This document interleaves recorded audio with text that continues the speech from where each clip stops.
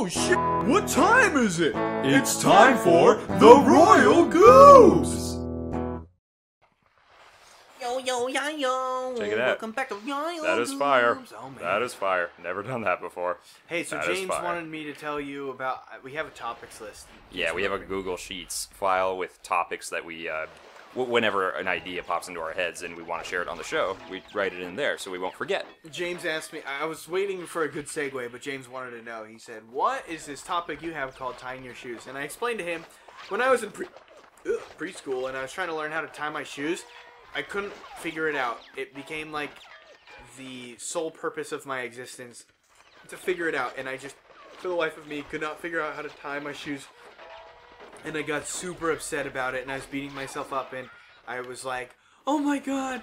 And again, I was a preschooler. I was like, "I'm never gonna learn how to tie my shoes, and then I'm never gonna be able to pass preschool, and I'm always gonna be stuck in preschool, and then no one's gonna want to marry me because who wants to marry someone who can't tie their shoes?" And Fair point. And it became this like the center point of my existence, and it was really funny looking back on it that I was like so distraught that I couldn't learn how to tie my shoes.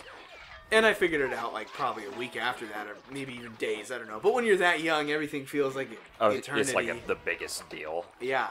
So it's pretty funny. Like I look back on it, like wow, there was a point in my life. Like I do that at university. Like oh man, I don't know if I can pass this fucking Calc 3 exam. Like I've studied so much, and I still don't understand this topic very well to the point where if like I had to do this. I don't know. Am I ever going to graduate? Yeah, I was like, shit, what if I fail this test? And then I'd just be like, remember that one time I thought my life was over because I couldn't tie my shoes? That's actually kind of neat. It's like something that... Fuck! Jeez. Wow, I don't usually suck at this part.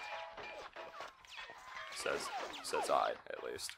Says I. Says me. Says I, Sam's, I, Zams. Yeah, no, I remember, it was so close! God! No, that's interesting. I remember before when my dad was trying to teach me how to tie my shoes. Yeah. Like for some reason I struggled with it, even though he showed me right then and there. He'd be like, okay, here's how you do it. Okay, now you do it. And I'd do like a really shitty job. I'd be like, okay, put it there. Then I just look up at him and he'd be like, no. And I'd be like, That's funny. yeah, no. If he said, okay, now do this. Well, little thing I do, you do. You're gonna get shot here. If we had done it like that, I probably would have learned better. But I don't know. But anyways, eventually it got to the point where I was like, I don't want to tie my shoes. Screw it. I'll just wear Velcro strap shoes for the rest of my life. And eventually he's like, okay, you know what? No video games until you learn how to tie your shoes. And I was like, I'm learning how to tie my shoes. I mean, that's always what my parents would do whenever they need me to do something. It's like if my grades are failing, no video games till your C+ is a B-. And I'm like, Damn. yeah. My parents just got out the 12 gauge and stuck it in my butt, and they're like, "Who's a little bitch?" And I'm like, "No, who's a little bitch?" I'm like, "Me." They're like, "That's right. Next time I'm pulling the trigger, my motherfucker." And I was like, "Oh Jesus!" And then I fixed the problem. Did they ever pull the trigger when it was up your rectum? No, I'd be dead. Oh. Yeah, that's a good point. I don't know why I never think of these For what things. it's worth, that never happened. Yeah, okay. That makes sense. I'm glad you didn't die. No, they never stuck the shotgun in my butt. I died. Okay. They never pointed a gun at me. Oh. I pointed a gun in my own butt. Here's a really dramatic part.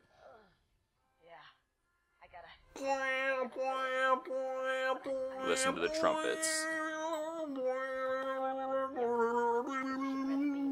You know, Conker's kind of like Ferris Bueller, in that he's like always looking at the player, and so he's like, yeah, this is this. Kind of like Ferris Bueller. You know, Conker's kind of like Bugs Bunny. You know, Conker's kind of like Jack Daniels. You know, Conker's kind of like Trump. You know, Conker's kind of like Conker.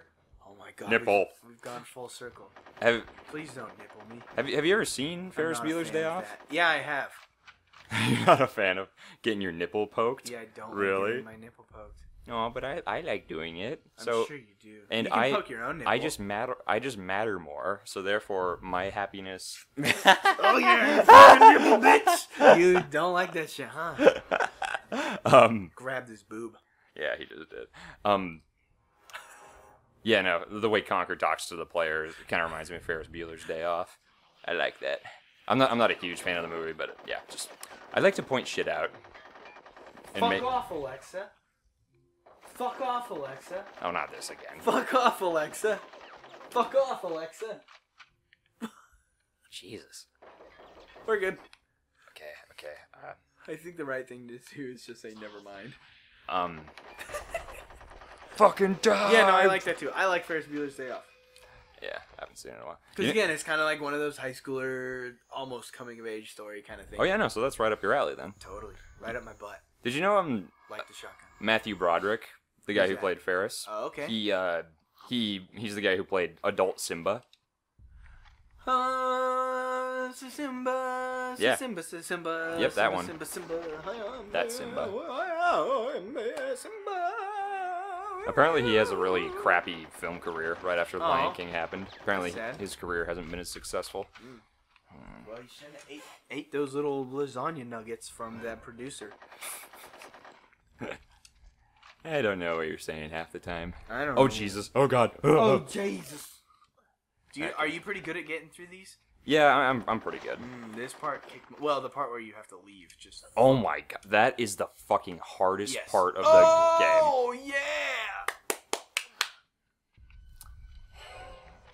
Oh Jesus!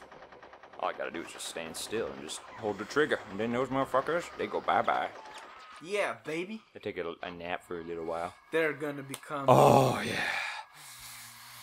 Oh, breathe it in. You're already smoking. Oh yeah. Double smoking. Smoke Smoking's not enough. Smokeception.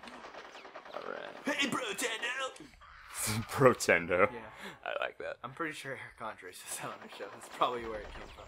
Eric Andre. But I know I've heard that before him. He did not come up with Protendo. Dude, I love it when he frickin' what's his name? Jack McBrayer. Yeah. I love it when he's on the show and Jack is like all confused, like, oh, what's going on? And then suddenly just bullets hit the ground out of nowhere. No, it's fireworks. Or fireworks or whatever. Just like dropped a bunch of fireworks. Oh, that show's funny. Yeah. Elliot and I give it a thumbs up. I give it 3 thumbs up. Mm-hmm. I had to borrow someone's thumb. I said, Jen, can I borrow your thumb? She's like, only if you give it back. And I gave it a thumb up. Hey, there's actually something I wanted to say that's completely off subject. Sure. Something you wanted to say completely off subject. I'm repeating because when you go like that, it's very hard for them to hear you. Oh. Thank you, Elliot. Yeah. You're a smart little boy. No, I'm not. So, you know one thing that... Oh my god. I think this That's game... too disgusting for me. That's too disgusting for me. That was his arm. Oh, yeah, that's too much. But necrosis balls, yeah, that's... Necrosis. Mm-hmm. Yeah, sure. So, you know this game's a lot like Alice in Wonderland? Bear with me on this. The story is a lot like Alice in Wonderland. Can we get the Twilight Zone theme, please? No, like you edit it in and tell the story. Okay? No, that's copyrighted music. Well, should that matter? Nah, we're not monetized. I mean, we're playing a game, and if we were monetized... Fair use? I think it's fair use if we're not monetized. Don't edit it in. I want the viewer to put it in your head. Here, okay. Find a copyright-free song and put it in instead. Or I'll just do it myself. Well, Okay, anyways. You gotta talk while you do it. Anyways. I think... So... Swag. Okay, anyways.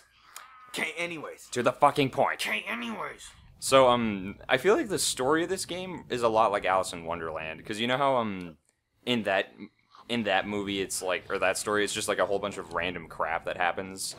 Okay. It's just Alice just going from one crazy character to the next. Yeah. This game's kind of like that. It's very random. It's like... Sure, yes. It's like one instance, oh, I'm doing this with this character. And the next instance, oh, I'm talking to this walrus or Tweedledee and Tweedledum over here. Yeah, then I'm suddenly giant, blah, blah, blah. This game's randomness really reminds me of that. And, you know, it's funny. Chris Seaver, he actually wrote the beginning and ending monologues for the game. Yeah. He wrote those ahead of time. Everything in between those two parts is totally just was made up over a period of time by him and the team. They were just like, okay, what should we do here? Okay, what should we do here? Dude, let's have a giant piece of shit sing. Okay, now let's do this. You can tell by how random the game is. But yeah, no, like almost everything in this game is just improvised and come up with on the spot. But yeah, cool. Yeah, I think haiku. I think Yeah. it's Well, I think though in Alice. Alice in Wonderland, there's a lot of like allusion and allegory to other things that happen. I think it's planned out. Oh yeah. I don't know that for sure, but I think that's the case. Yeah, I don't know how to. Like some stories Whereas have. this is just fucking random. It's Like some stories, like the creator of the story, whether it be a screenwriter or a book writer, like there's some where like they know pretty much every main plot point that's gonna happen. It's like they have it planned out. They then just have to write it. Improvise. Yeah, improvise. And then there's like shit like this where it's like, okay, I know the beginning and end. No, this is improvised. Yeah, yeah. God damn it. I don't know what the fuck I'm saying. I don't know, man. I'm trying to listen to me here. I'm trying to be all intelligent, and be like, this story narrative is like this because I'm getting fucked in the ass by this Teddy and. Dead. So, yeah.